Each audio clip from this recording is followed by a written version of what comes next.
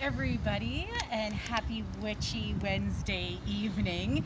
Courtney here from Seaside Shadows, and I'm so overjoyed to start this new segment with you. I've been excited for days, and I'm really hoping to be able to share some really fun magic with you over the coming weeks. So I wanted to take a moment and introduce you to our setting and what we're going to be doing today.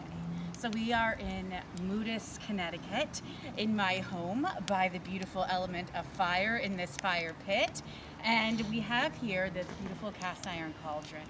Today, what we're going to be doing with this cauldron is making black salt. It's the perfect thing to start us off on our weekly series as we endeavor on spells and potions and the like, and with cooking as well, because it helps not just prevent rust on things like cast iron when we go through this black salt creating process, but it also banishes negative energy, and it makes sure that only things of goodness and good nature and things that are here to help us will be allowed to be made in this cauldron over this fire. Fire is very transformative, so it can take something at its base and make it something good. And we'll be talking about that today and how that adds to the magic of the cauldron. So I want to first start by telling you all that we're not going in with just a cauldron that hasn't already been cleansed. And if you go a little bit further back on our feed, you'll see that we just did a cleansing down at the Moodus River. It's flowing by our house, flowing pretty rapidly. We had a nor'easter a couple days ago, and if you're up here, you know exactly what I'm talking about. But fresh flowing water, water from streams, rivers, anything of that nature, the ocean, any water is very cleansing.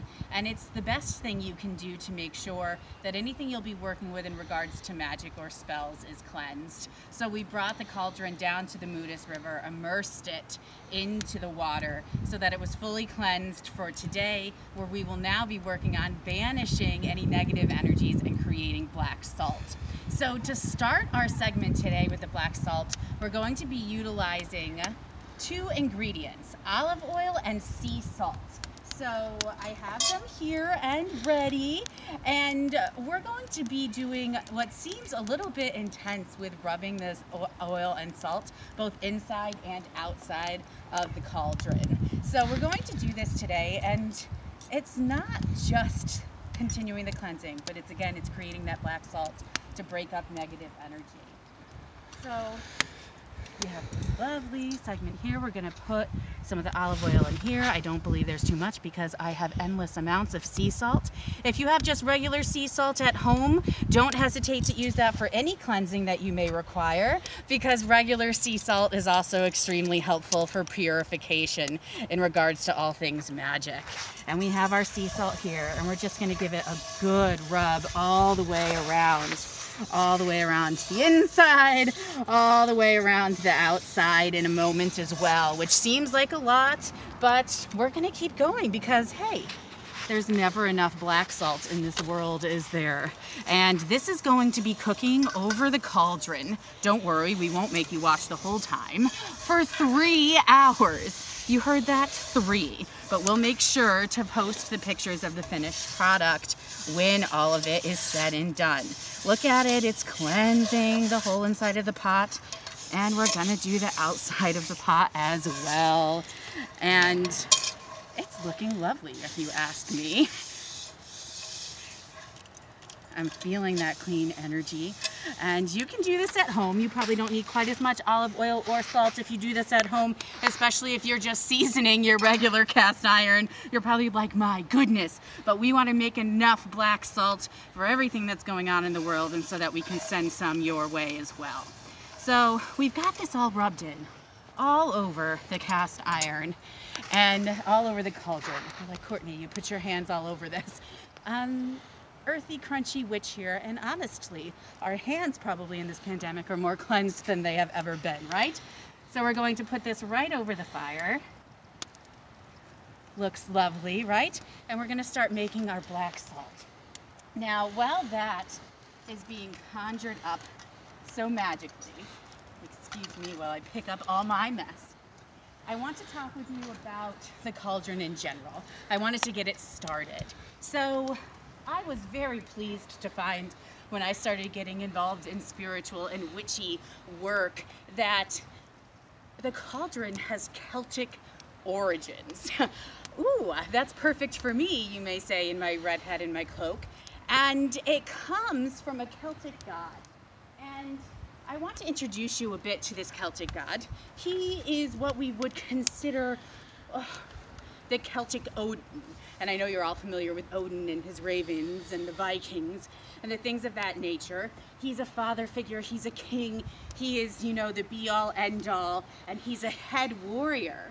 But he also is associated with magic and druid magic. And when we do things like working with a cauldron, it's especially important.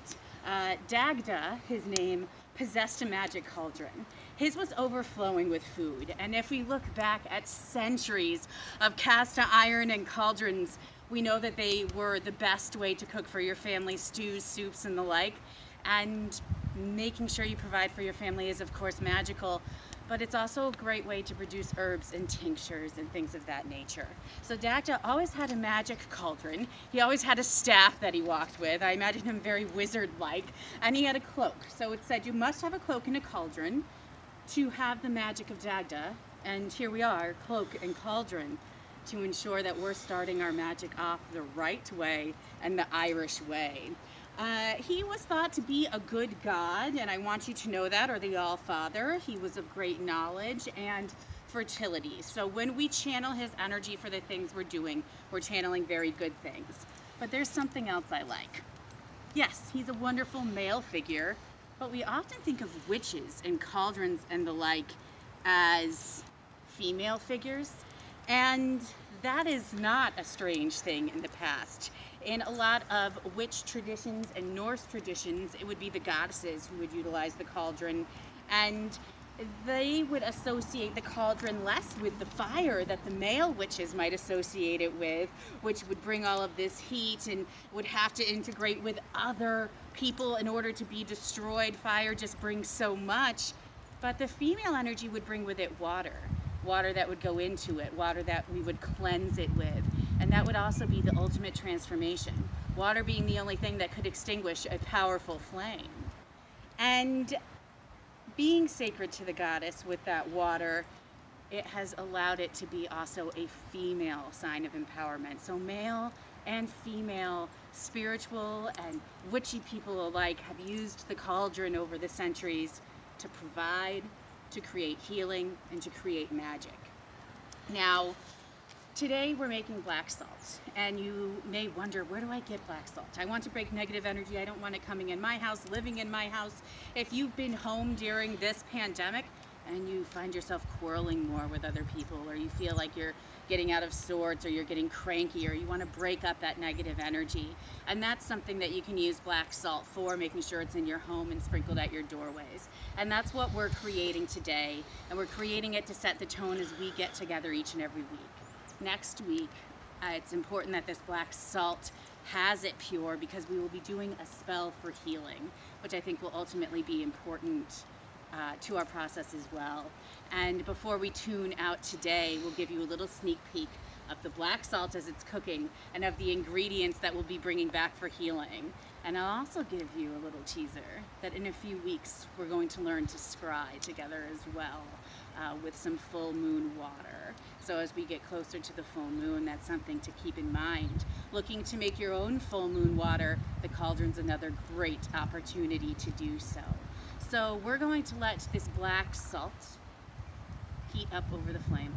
We're going to let Dagda bring his powerful Celtic energy to this process and to our work together. We're going to channel the female ancestors that came before us, the providers, the healers, the nurturers, and let them bring their energy to the work that we do. A lot of people associate witchcraft with negativity. I want you to associate it with centuries of healing, and centuries of family, and centuries of ritual, and centuries of belief. And that's what we're going to encourage today. And that is what the use of herbs and magic has always been organically for. I loved chatting with you today. I know it's a brief intro, and as we get more involved, the segments could be longer. enjoy your Witchy Wednesday. Listen to some witchy music. I will post links when black salt is available for purchase from this very session. We'll continue making it, and I'll make sure that we can have that available to you. If you want to send tips on any Witchy Wednesday, you will see the info in the description box. You are welcome to. The sessions are free and we want you to enjoy. Witch magic is for everyone. Stay safe, stay happy, and remember there's magic all around us and healing, and we will find that together. And I will leave you as Marty takes a little walk around the cauldron and gives you a sneak peek at the ingredients that we're getting ready for next week.